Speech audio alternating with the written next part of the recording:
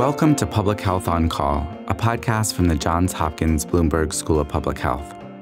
I'm Joshua Sharfstein, Vice Dean for Public Health Practice and Community Engagement, and a former health commissioner here in Baltimore. Our goal is to bring evidence and experience to illuminate critical public health issues.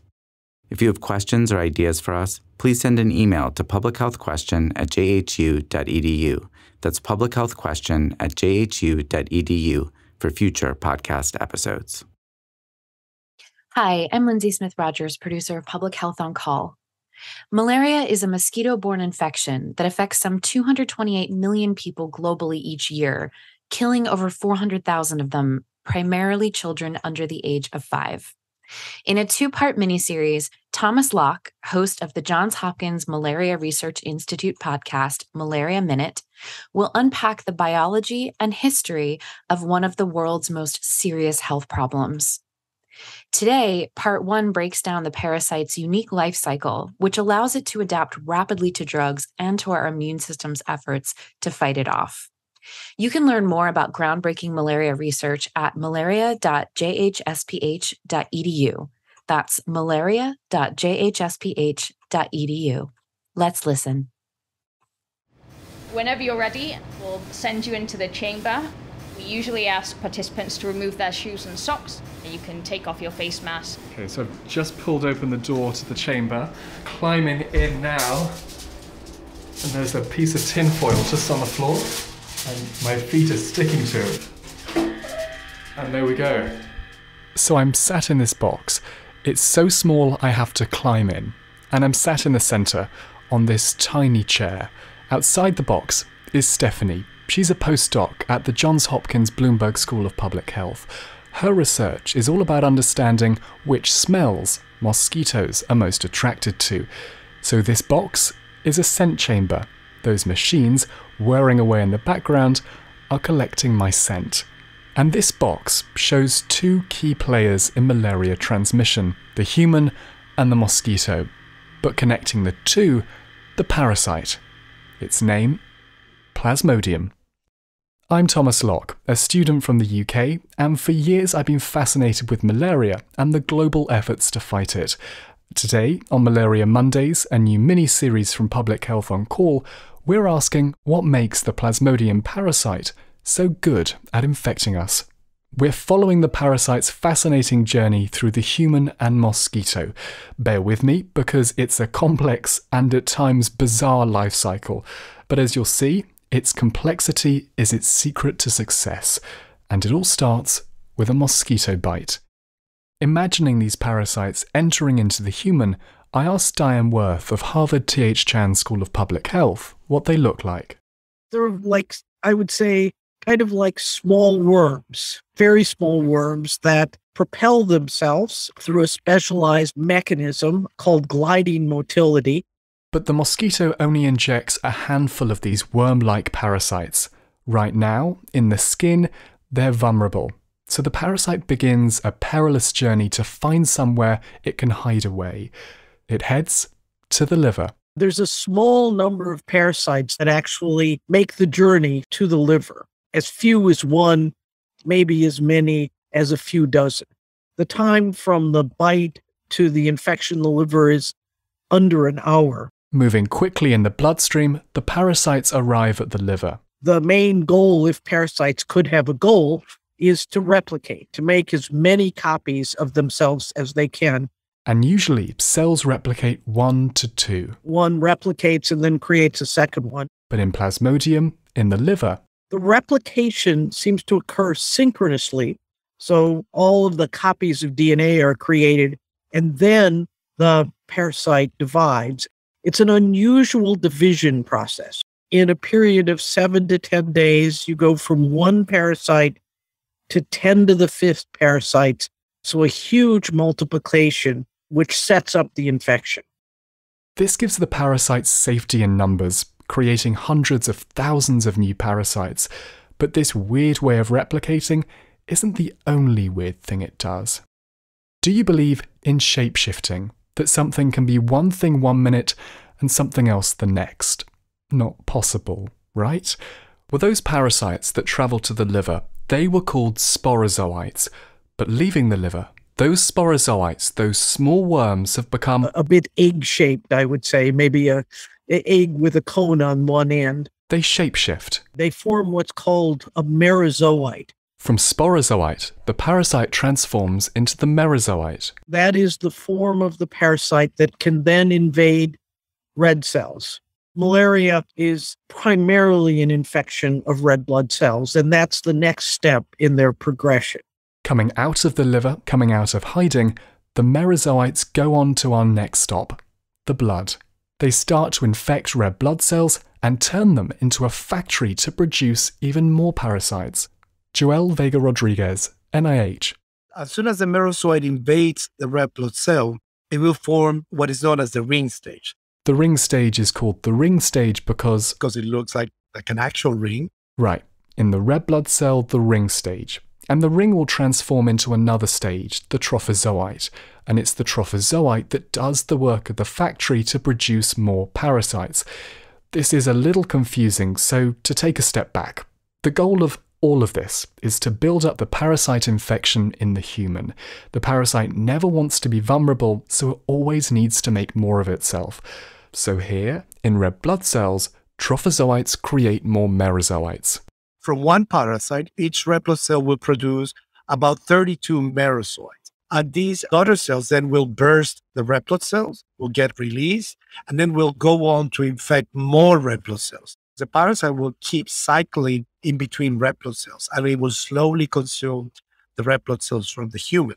The blood stage represents a major escalation of infection, and at this stage, you start to get symptoms.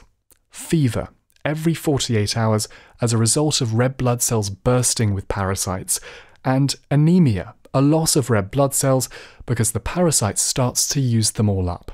Once you have an advanced infection in the human, you can have millions or billions of parasites circulating in your body. There's a lot of activity going on here in the blood.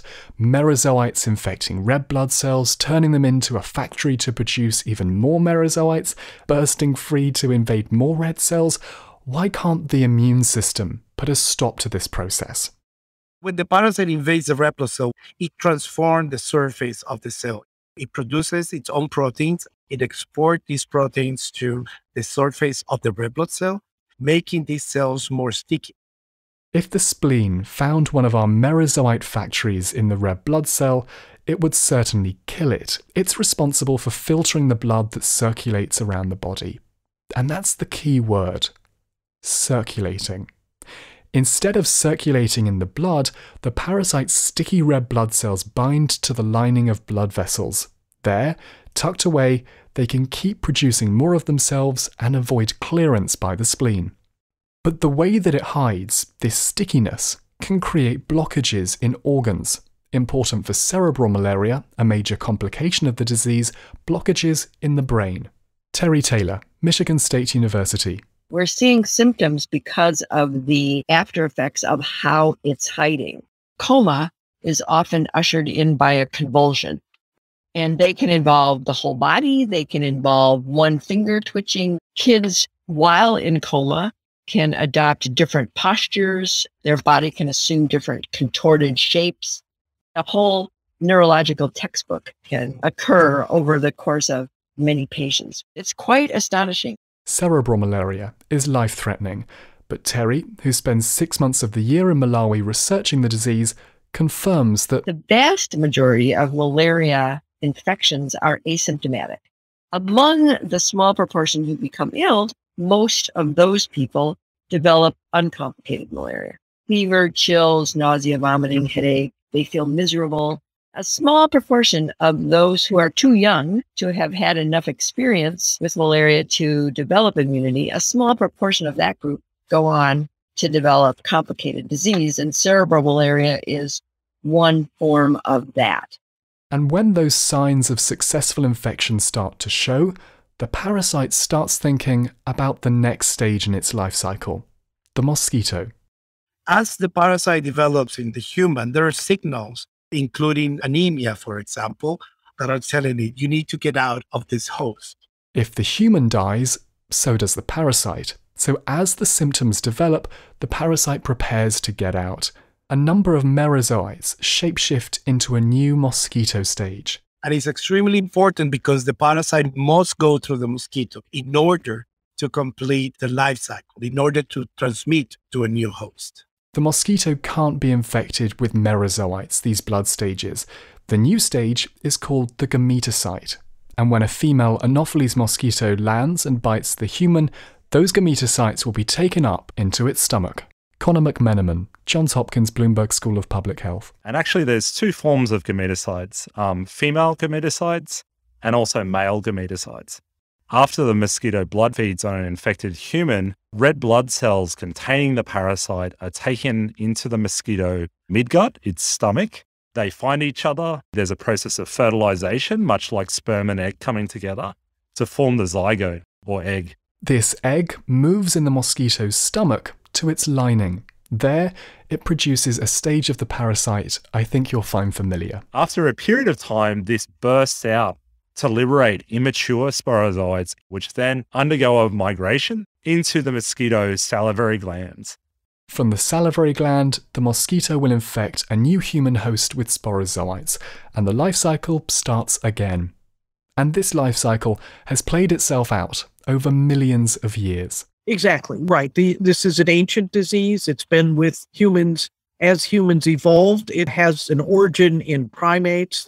The parasite has evolved over millions of years to evade the human immune system. There are hundreds, if not 1,000 genes in the parasite genome devoted to what I would call immune evasion. I think the most interesting part of the parasite is how the parasite has evolved or figured out how to escape our immune system, but also how it has developed or evolved to know when it's time to get out of the body. Here's the crucial point. If you think about the diseases humans have been able to eliminate, they're almost all diseases where if you get infected and survive, you'll be immune for the rest of your life. Prior to vaccination, children who got measles or chickenpox had the disease, and then they had immunity the rest of their lives. In the case of malaria, that's not true. You can be infected with malaria over and over again. This is why Plasmodium is so good at infecting us. Evolved over millions of years alongside humans, it knows how to evade our immune system. It can keep infecting us again and again. Highly adapted at each stage, it does those weird things, replicating synchronously, shapeshifting into an entirely different form, making red blood cells sticky, all with the goal of growing its numbers and evading the immune system. Disrupting this complex life cycle can disrupt malaria transmission. And for Stephanie, that's all about disrupting the mosquito's attraction to human scent. Hi, Stephanie. How's it going? Good, how are you? I'm good, thanks. It's been a week since I sat in the scent chamber. Loaded up on the computer, Stephanie's got the results.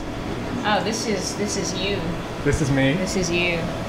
This is the kind of output we get, so it's called a chromatogram. And each of these peaks here you see is an individual chemical.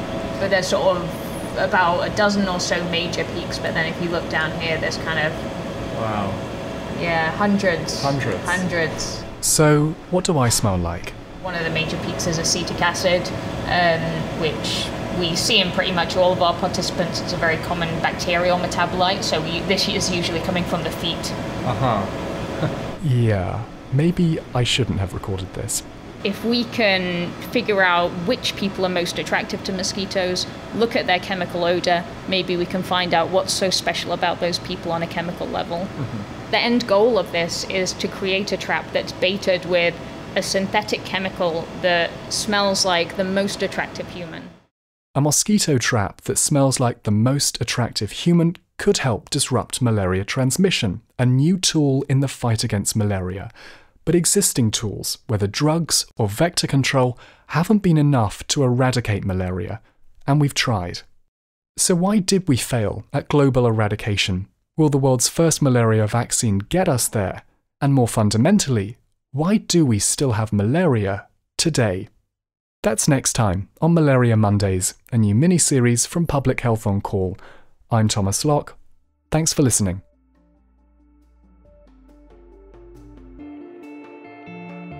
Public Health on Call is produced by Joshua Sharfstein, Lindsay Smith-Rogers, and Stephanie Desmond. Audio production by J.B. Arbogast, Holly Cardinell, Spencer Greer, and Matthew Martin, with support from Chip Hickey.